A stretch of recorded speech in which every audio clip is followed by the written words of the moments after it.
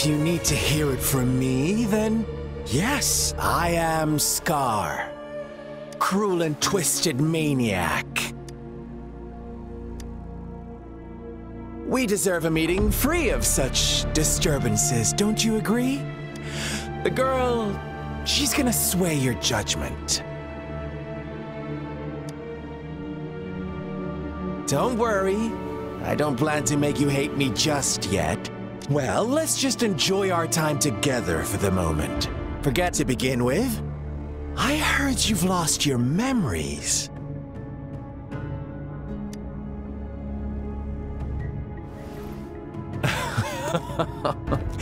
Indeed. I'll tell you then. Before you knew anything about this world, you were already the center of conflict. You are the unknown variable we've been waiting for. Forces have been fighting for possession over you. From the moment you opened your eyes, everyone you've met, including that girl you care so much about, they all knew how valuable you are. The world is a cruel place. You are a living, breathing person, but you're just a pawn to many. That's why I'm here, because I see you as a dear friend, and I want to tell you the truth. I am so sorry for everything you're about to face, but truth hurts sometimes.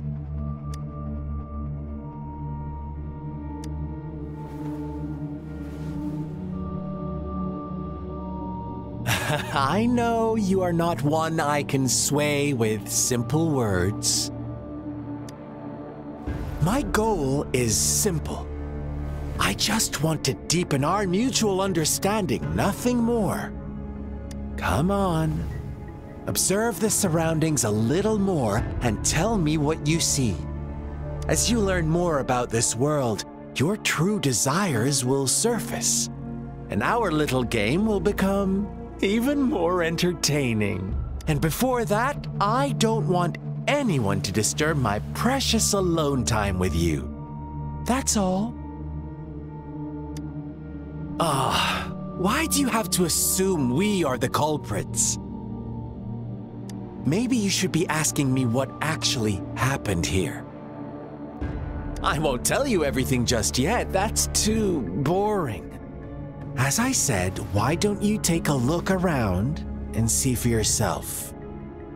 So go ahead. What do you see?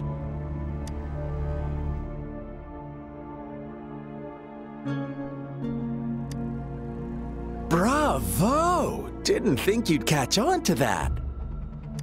Now, what is the conclusion you've drawn?